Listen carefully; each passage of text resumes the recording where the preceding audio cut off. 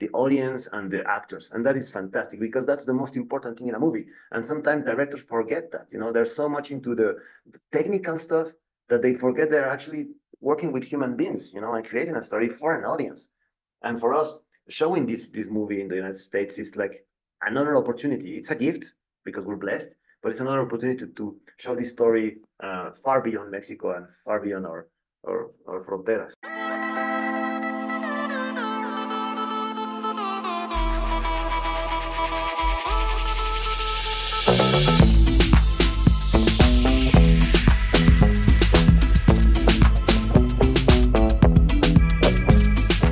Hello, Ianis. Right? Hi, hello. Hello, Eduardo. Thank you so much for your time. Muchas gracias por su tiempo, pero vamos a hablar in English. So I'm going to start with you, Eduardo. What was like the inspiration for the script and these luchadores, the lucha libre? I know it's very important for the Mexican culture. No, that's a great question. Thank you for your time and space, and we're very excited. We're very excited that this movie is gonna be showing in the U.S. Movie theaters this coming September 13th, and I'm extremely happy. The inspiration behind this movie, it's lucha libre, it's comedy, it's action, a little bit of drama. But the essence is, or was, right, to reinvent the Mexican superhero, to let people know that we can all be superheroes. We don't need, like Yanni says, we don't need to get bit by a spider or fly. Everybody can be a superhero in their own family, in their own community, in their own workplace. And that's how eventually societies and countries start changing, and the change starts, right? So that was the finality, and I'm a big fan. My first superheroes were obviously all these legends from Lucha Libre. We only had 2 channels in my old town here in Mexico when I was growing up, and those were the movies that they showed, and those were the movies that we saw and loved. So it's just it's a very sincere homage to all that cinema from the 70s, 60s in Mexico. It was a golden age. It was amazing. And you, Ianis, when you read the script, what got your attention in your character, Pancho? Yeah, well, I was very excited when I first read the script. I made a series called Blue Demon a couple of years ago, where I play like a luchador. Black Shadow, actually, the friend of Blue Demon. And I always thought that it was a good idea to make a movie about luchadores, about Lucha Libre. But I mean, I never found the crazy guy, the crazy director to make that movie.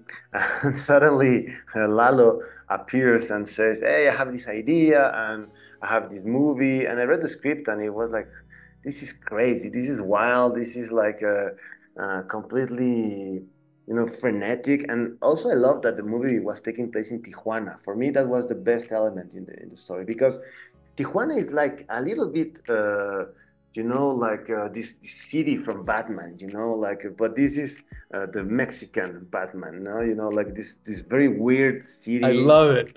Like Tijuana is exactly that, for me, like, yeah, if a superhero has to be somewhere in Mexico, it has to be taking place in Tijuana. And also, another thing that I really loved was the relationship between the father and the son, Pancho and El Halcón, Guillermo Quintanilla. For me, that was like 3 elements that were like fantastic about this movie, because no matter, I know it's about luchadores, but behind that, that for me, the core of the story is really the relationship between this son and his father, and how these 2 characters interact with each other. And it was like beautiful. I think like somehow it was beautifully made. We have like a lot of problems, but all movies has problems. There's no simple movie, there doesn't exist a movie that is simple. So it was like a mix of elements that were for me just perfect for this movie. Talking about this relationship, so I'm gonna come back to you, Eduardo. What was like difficult for you to find the chemistry between the father and the son? Because I think you picked both actors, Guillermo and Ianis. The chemistry works. as a son and the dad and son relationship. How was like that for you to find those two actors and to find the chemistry on set? Yes, no, great question. I mean, I've been in this industry for more than 20 years. I produced a lot of films and documentaries, TV series, etc. But this is my first film directing, right? And I had the privilege to work with Quintanilla in another TV series, and from the get-go, you see that he has a lot of experience, and you can feel it. And Ianis, whom I recently met. I was like, I think he could be a good son for, and this is part of a trilogy. So in the back of my mind, I was also thinking, who can be the hero on the second part, because this is a story about the father, and then is a story about the son. And to me, Yanis is not only a great actor, he's also a great human being, and I respect him very much and admire him. We have an amazing collaboration. How do you say it, in the workplace? I remember, he's very intense, which I love, right? Because a lot of actors, they come and all right, action, boom. But he goes. I remember coming, eating breakfast, tired from the last day, and he coming with me and saying, Eduardo, what do you think if for this line we change it this, and I was like, amazing, love it, but I love his intensity, his passion, and when somebody believes in a project, and when the whole crew, because it's not only the actors, it's everybody, it's everyone in the set, and when we're all together and we're all heading to that direction, that's when magic happens. And I think a lot of moments like that happened in this movie. And for you, Yanis, what was like your biggest challenge on this whole movie? Was it La Lucha? Was make a taco? You mute. I'm sorry. Actually, I trained a little bit on a taqueria to prepare some tacos and stuff like that, because I want to, again, to work to make the character be more realistic. Like to have the audience this real feeling that this guy really works there. That's really his real job, and because obviously we all know actors, and we know they are playing, but they have to have this suspension of disbelief. Somehow they have to believe that you are this writer and you're this guy. And what Lalo said is true. I'm very deeply involved in characters and also in the story, because behind the characters, for me, the most important thing is the story we are telling. And I always try to work as an actor to push the story harder and far beyond where we imagine, because I think that somehow that's why I'm here. Otherwise they can have another actor. But what I can bring to the table, in addition to the acting, is the understanding of the script and the understanding of the scenes and the characters. And with some directors like Lalo, it's like a party. It's so playful and so enjoyable, because he's a huge creator of content. He has worked a lot of time for different documentary and Vice and stuff like that, and he has this understanding of the audience very, very much. So for me, it was like an addition to his work mostly. I really, really enjoy working with all my fellow actors, partners, Said and Jimena, all the actors who comes from different backgrounds, one from telenovelas, other from these B films, Los Hermanos Almada and stuff like that. It's very diverse cast, and it was like really, really playful. And during the shooting, it was completely like a party. We were like playing a lot. Eduardo didn't care that much about a lot of very technical details. He was really into the script, into the story. No matter if the light is the same light, or the sound, or the art direction is not exactly the same, or some continuity stuff. He's not into that. He's really into the story and the audience and the actors, and that is fantastic, because that's the most important thing in a movie. And sometimes directors forget that. They're so much into the technical stuff that they forget they're actually working with human beings, and creating a story for an audience. And for us, showing this movie in the United States is like another opportunity. It's a gift because we're blessed, but it's another opportunity to show this story far beyond Mexico and far beyond our fronteras. Yeah, like Eduardo said, it's not just a story about lucha libre or luchadores. It's about the father the son relationship. And Absolutely. I also want to mention about Ana Jimena Villanueva. She's a tough character, but she brings a lot of heart to the story as well. What was about her that got your attention to bring her to the story, Eduardo? No, it was funny because I was actually watching a TV series in a platform, and I saw her and I was like, wow, she's amazing. She has she was doing a great role, and I called my casting director and I was like, can we have a meeting with her, and after, like, to me it was very important to have a strong female leading role because she's also in the sequel. So for me, it was very important to have an amazing cast for Ianis and for Ana Jimena. And Ana Jimena surprised me since the first meeting. She's full of joy. She's full of good energy, and she understood. She understood that if you look at the cinema back in the 60s and 70s, it was like a man's world.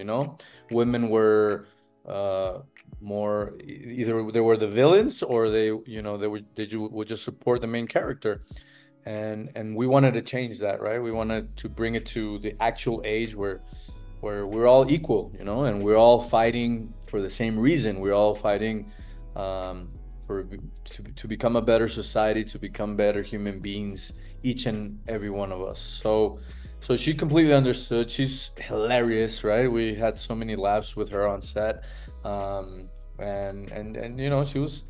she was part of the family, and I love her. She completed what we wanted to transmit, to say. Yeah, I like that you mentioned that on that her character needs to be strong and he needs to have a voice, a very strong voice, because I know that before we used to be calladita se ve más bonita. Yeah. And then you can see the difference between when you go back to Tijuana on the 70s, you see the women are more calladitas, and then you come back to Tijuana, you see her like fighting and showing her voice. That I love about the contrast that you have. That was a point. You got it. Thank you. I did. I did. So Ianis, you've been like playing different characters like for your life, and if you have to give an advice to a newcomer actors that want to pursue a career here in the US and in Mexico or whatever, what advice you give to them? I think that they have to believe in their dreams. Sometimes it's easy when you have work, when you're working a lot like an actor. It's easy when the projects comes to you. It's easy when you're starting to get some recognition and you have more and more work. That is easy, and I can say that acting, playing a character is not that complicated. Of course you have to study, but you have to aguantar the complicated moments when you don't have work, when you don't have money, when you're like starving, when you're not working. That are the most complicated moments for an actor because it's a very unstable profession. But you have to believe in what you're doing. You have to try to study a lot, and I will say that things will come. At the end, if you grab your dream and you say, I'm gonna be an actor, and no matter what happened in my life, I'm still gonna be an actor, even if I'm starving to death, are you still gonna be an actor? Then you're gonna become, because it's a tough profession. It's hard, but you have to believe. Yeah, that's right. I know a lot of actors. Some of them have like 2-3 jobs on top of everything just to keep going until the big breakthrough. Yeah. That's amazing. And you, Eduardo, you've been also doing a lot of like big projects behind the scenes. Is your director debut? Any advice to give to anyone want to become a big director? You mute. You mute.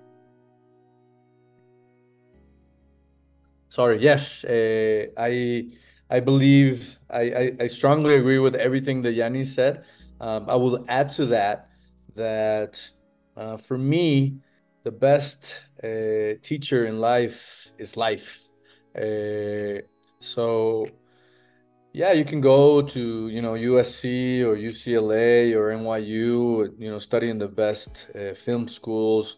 And probably some mothers are gonna kill me for saying this, but if my son wanted to be a director, I would tell him, instead of I'm gonna give you the money for college, I'm gonna give you the money so you can make a movie, because that's where you learn. And in this movie, particularly with all the adversities that we had and all the the limited budget and limited time to film it, this is where I learned. This is the PhD, this is where I learned the most. And to me, that's it. Just go, and if you want to do this for a living, go there and show up, and get the coffees for the people in set, and do whatever it takes, and be grateful and be appreciative and learn. And that's the only way you'll